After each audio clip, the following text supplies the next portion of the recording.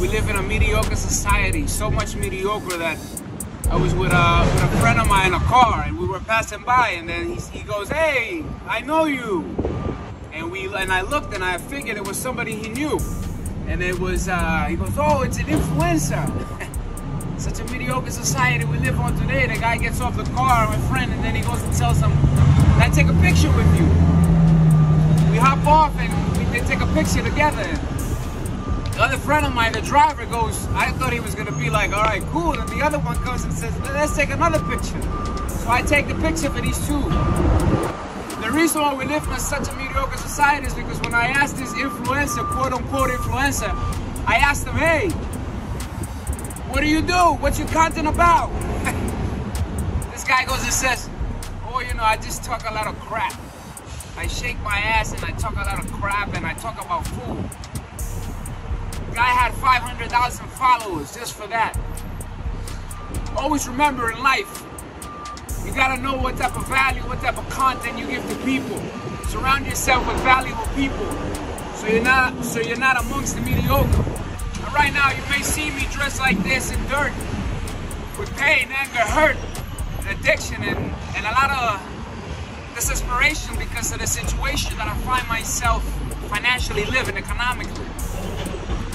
Nevertheless, my purpose is sure to come. The purpose and the destiny for you will surely develop as well. So do not focus on your situation and do not focus on your circumstance. See the end before the beginning.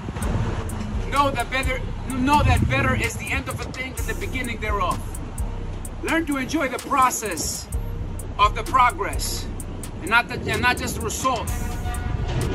I find myself taking some jobs and the numbers not really adding up. Because out of desperation, I come in, just like many of you that are contractors, they take on jobs, and the budget just doesn't add up. My other point to you, my dear friends, is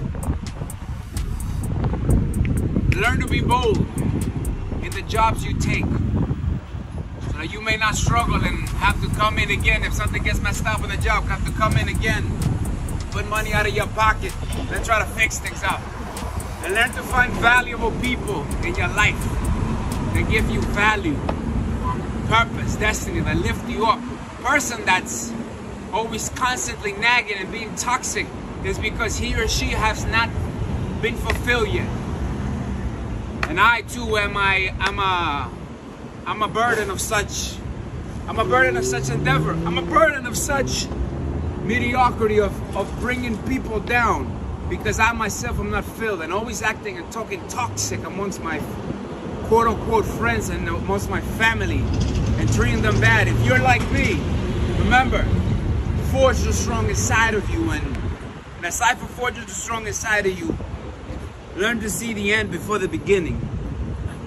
Forge the strong inside of you. Póngale ahí esa huevada, el nombre de esa nota.